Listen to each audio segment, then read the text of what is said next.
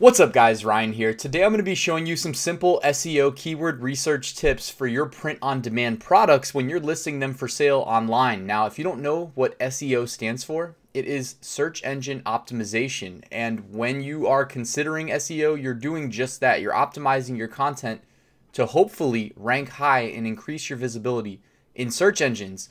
Now guys, the first lesson I'd like to share with you when it comes to SEO tips is you want to match your listing's primary keywords, and primary keywords pretty much being the title of the listing, regardless of what marketplace you're listing it on. Amazon, eBay, Etsy, etc. They all have a title field. Those are your most valuable keywords. You typically want to match a string of words, meaning multiple words in a row, or a sequence of words, to the highest volume keywords most closely associated with your listing that people are searching. Now that's the caveat, that people are searching. It's one thing for us to want to sell a product and think in our heads what we think should be the most high volume keywords that are associated with that listing, but it may not necessarily be what the most people are searching for when they want to find our product. So we need to look into ways we can figure out what the heck people are typing into these search engines and match those words with our title so that we show up, or we give ourselves the best chance of showing up at the top of search results, which will result in more clicks, which will result in more money. All right, guys, so the first keyword research tip I wanted to share involves using the world's #1 search engine, Google.com. So before we tab over to Google, I wanted to suggest that you check out this free Chrome extension called Keywords Everywhere, which basically when you're performing searches on Google and some other websites, it will basically give you related search terms to what you searched for, as well as estimating the search volume and the cost of the cost per click if you search, and the cost per click on those keywords. So I searched for funny Game of Thrones shirt since Game of Thrones is really popular right now. You'll notice that Keywords Everywhere has popped up in the sidebar. It's giving me related keyword suggestions based on what it's reading from Google, because Google, and this is what I actually wanted to show you, will give you related keywords after you search most of the time.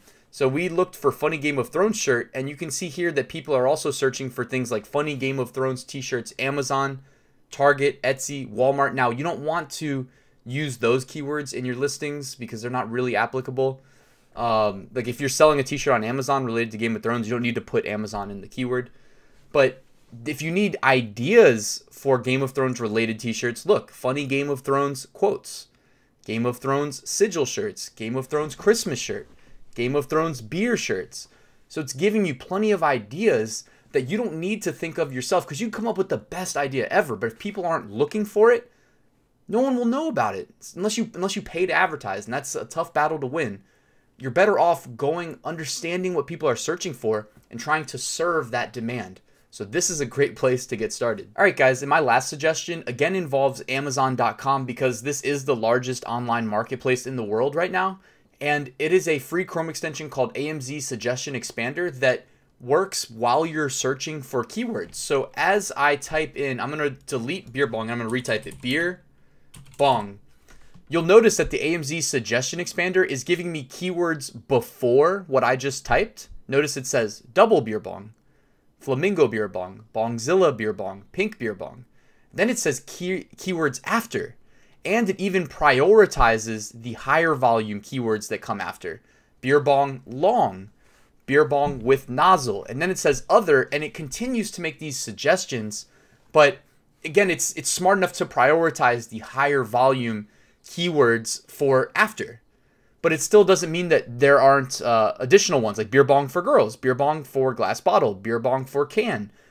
These are just long tail keywords that should be prioritized less than beer bong long, beer bong with nozzle. So it's taking the guesswork out of this for us. In the past, you might have to figure this out on your own through testing, and you should still test. I mean, if you're using a free Chrome extension, you shouldn't like make or break your business based on what a free Chrome extension suggests to you. Ultimately, this is your business, but you know, the sequence of your keywords, the priority you assign them, meaning, you know, title, then bullet points, then description and backend keywords are kind of the priority that you're assigning to keywords to Amazon.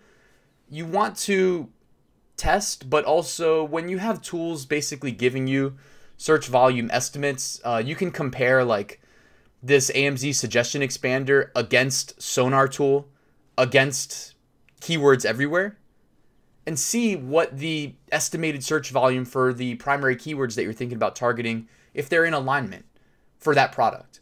So I've given you really four great tools to do keyword research, and this is a great place to get started for your print-on-demand business when you're creating product listings. Because guys, I always have to tell this to people, it's like you can be a great designer or have the most clever, really good design that you spent an hour, more than an hour on, but if people don't see it, it won't sell.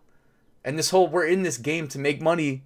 In order to make money, we need to get visibility. So, I've talked about this a lot, but you want to upload to multiple products, multiple marketplaces, and you want to assign your product listing keywords that people are actually searching for. You don't want to be selling something that nobody wants to buy. You don't want to be selling ice to Eskimos in Alaska, right? So guys, that's it for this video. If you liked it, please hit that like button. Please consider subscribing. I'm dropping the fire videos every day that I can, trying to provide value to my subscribers. Thank you for checking this video out. If you have questions, comments, feedback, please use the comments and let me know. Thank you for checking this video out, and I'll see you at the next one.